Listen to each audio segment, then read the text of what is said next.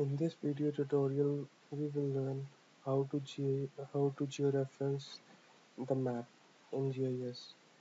Georeferencing is basically a technique used to link the geospatial features on Earth in GIS by means of some sort of suitable coordinate system within the GIS and GIS. Without georeferencing, you cannot digitize data, digitize the maps effectively and accurately. In digitization process, we first georeference our map into the QGIS software and then start digitizing. Otherwise, we wouldn't get accurate coordinates of the features. So, starting this is the interface of QGIS version 2.18.14. You can have a different version depending upon you can have a different interface depending upon your version. Additionally, I have a different toolbars at different sites. You can customize it. These are totally customizable. If you have a different toolbars at locations, nothing to worry about. You can customize it. First of all, you have to download the plugin. That is important. That without which we cannot perform the georeferencing.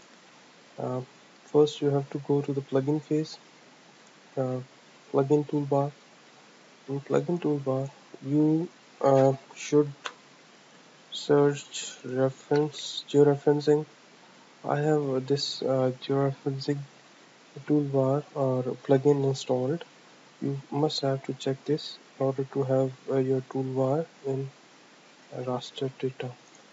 In raster image, you will click the raster georeferencer. It will pop up the window. You will select the open raster button. It will allow you to select any of the raster image that you want to georeference. I have a different sample of raster images that I would be georeferencing in this video. I have a newer version of software, a newer version of Google Map that I will be georeferencing, and some older version. For now, I will select new version. This menu asks you about the reference system. I will select default, which is WGS84 EPSG 4326. I will select it. Here's a Google map.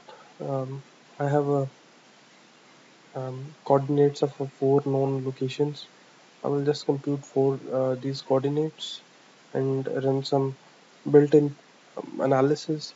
It will generate a file which would be a georeferenced. After that, we can get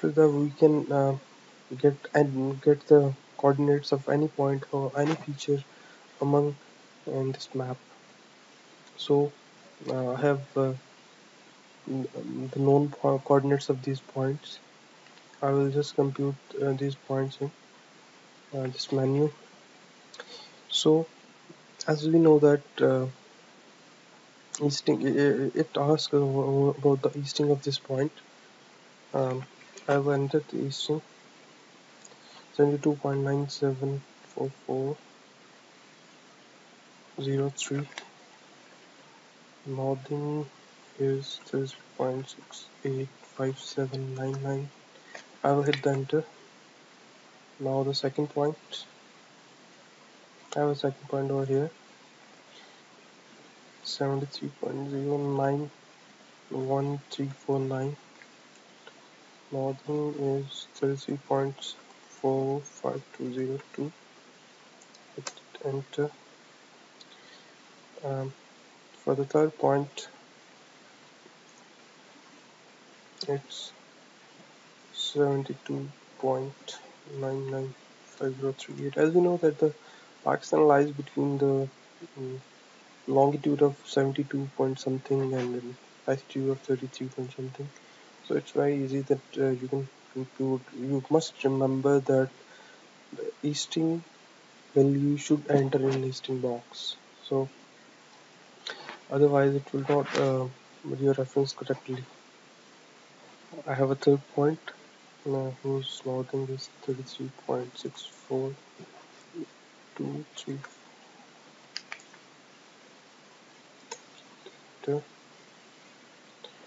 Lastly, last point over here, which is 73.105562,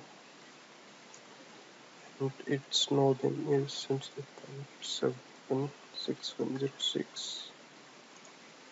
Okay, I have computed all the points, all 4 points.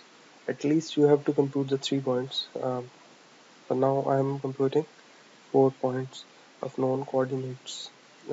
Then afterwards, you have to um, set the transformation settings. Basically, you are transforming the physical geospatial data into the GIS, and after transformation, you will be having the correct coordinates of geospatial data. So uh, you can select different options, but depending upon the type of analysis you want to run, I will select polynomial one type, and this is a coordinate system that it's asking. I will select WGS84 EPSG 4326. After that, you will set the output location. Now, I have this built-in name, output location. You can check the load in QGIS when done. It's up to you. You can uncheck it as you wish. After setting the transformation setting, you will hit the start your button.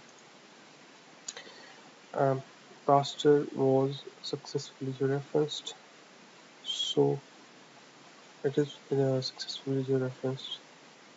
You can minimize it for now. You can see that the accurate coordinates at the bottom of the coordinate. Uh,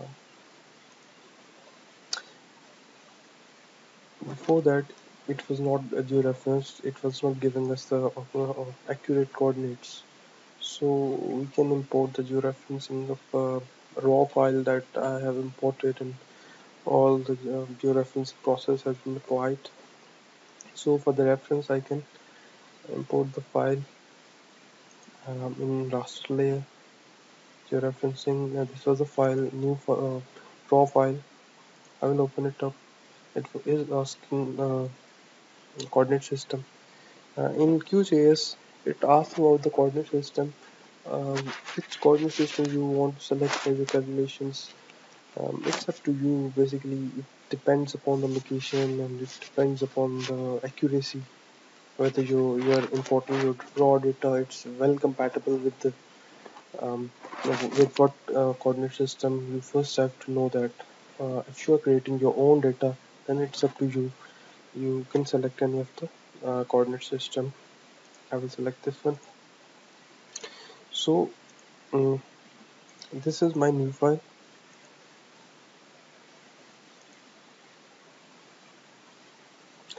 This is my new file. Um, this is my raw file that I have imported in QGIS.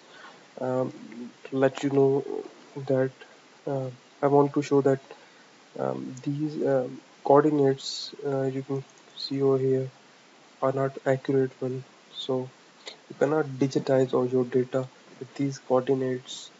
Um, so there's a potential need of what you're referencing before you start your digitizing data. Um, like I have geo-referenced the file. You can see that the geo-referencing. Um, basically, what did the geo-referencing do to that file? It just clip your file into the desired location into your coordinate system in GIS. So you can see that these are the correct coordinates. Correct coordinates. You can digitize the data now. Maybe you can make the shape file. You can make the line type, point type, and polygon type depending on your requirement. Make sure that you have a correct one coordinate system. You can name them. Let's say I will name it like polygons or sectors. Okay. It will ask me to save it down. Save sectors shapefile. Uh, you must remember that while digitizing your features, you must have to create the shapefile. Otherwise, you cannot digitize your features. And now you have this sector file. Um, you're live in this sector file, sector shapefile. You can now digitize your data like creating some polygons and whatever you want to do. For example, I want to draw some polygon over here to show a Greenland, maybe ID1. Okay, this is the Greenland selected. In this way, you can digitize data in a correct way. While you have a coordinate system well in place. Likewise, you can digitize any other map using geo-referencing. So I will digitize some older version of maps um, in raster. We will go to the geo-referencer again, the geo-referencer button. I have a raster image. I want to select this geo-reference. Now this is a handmade cartographic map and that shows the different coordinates at longitude and latitude at their uh, margins. So you have to select the known coordinates, points of known coordinates. Like I have a easting and northing matches at some fixed point. I will select these points so that we can have a correct georeference to georeferencing. So this intersection of um, easting and northing will let us to. So this was the first point. This one is the second point. 50 and 0 northern. Click OK. Third point, we have 130 and 0. Basically, these are the handmade made old maps that I want to digitize it. These maps can be used to point out some archeological features in your new version of Google Maps. So here are the 4 points. Setting, I will select WGS 84 43 26 PSG. Click OK. Output file must be given a direction. I will give the saving direction. Click OK. Then